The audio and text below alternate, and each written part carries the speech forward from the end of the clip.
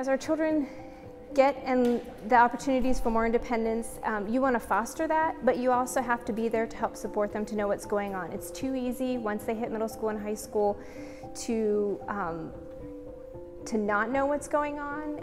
They don't necessarily share as much information as readily, and so I think that to continue to be engaged, it continues to communicate that you value the education and that's their job. They have a job to go to school and to learn, and it's important that they take it seriously and that you know what's happening. And sometimes there is a perception amongst parents that they should back away from their kids, particularly because kids are telling them to because of the social aspects by the time they get to high school, where I think that parents are needed more when the kids are in high school, because when they're in elementary and middle school, they're pretty much listening to their parents and doing the right thing. It's when they get to high school, when they're exposed to a lot more, that parents really need to be involved, to me, heavily through their high school career.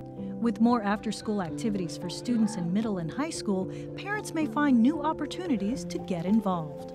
Through volunteering in school, whether you're on the PTA or the various booster clubs that we have available, a lot of our parents will volunteer in the areas that their kids are involved, which is great.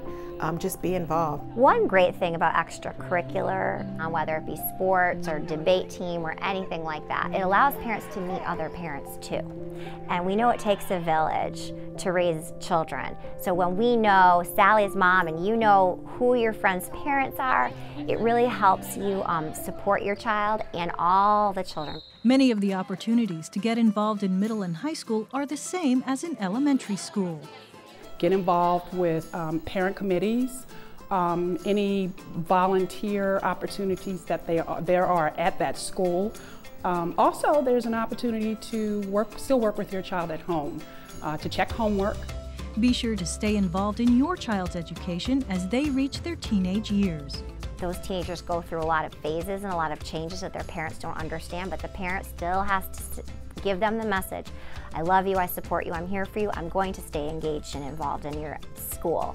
I'm going to stay engaged and involved in who your friends are because I care about you. So parents need to stick with it. Don't abandon your child just because they're older and it seems like they don't need you. They really, really need you. They're just always there to talk to me if I need some advice, because a lot of the decision making, you know, some of the stuff I do need advice on, and I don't feel comfortable fully making some of the decisions that I do. So, I mean, they're always there. I appreciate that. My parents never came to school, and there were a lot of reasons for that. Language barriers, they had work, they had transportation issues, some fears about how much they could contribute. When I was in 7th grade, there was a situation where I got in big enough trouble that my mom had to come into the school. That moment was a big turning point in our relationship. And so she came in and she met with the counselor.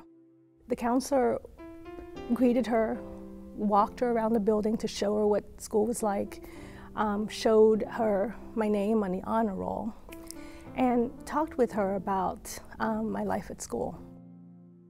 And although there were some cultural differences, they had a common interest. And my mom shared that she walked away with a better understanding of who I was.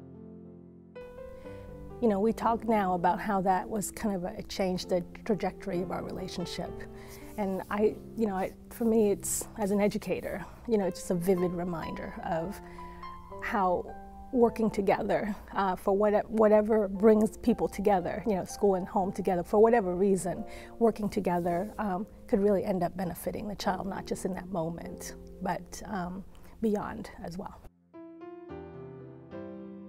It's very important for the kids to know that the parents, you know, coming to school, are involved with conferences, coming to volunteer. You can see, and it shows in grades, it shows in attendance in school. When you send your kids to high school, they probably have 7 teachers. You want to get to know those 7 teachers, because in some part of the day, those teachers are going to have influence over your kids. And so why not build a partnership so that that influence is the same kind of influence you want to have at home and at school? And you can do that by getting to know your teachers. It's very important for everyone to know how that system works and how important the parents are to Fairfax County Public School System.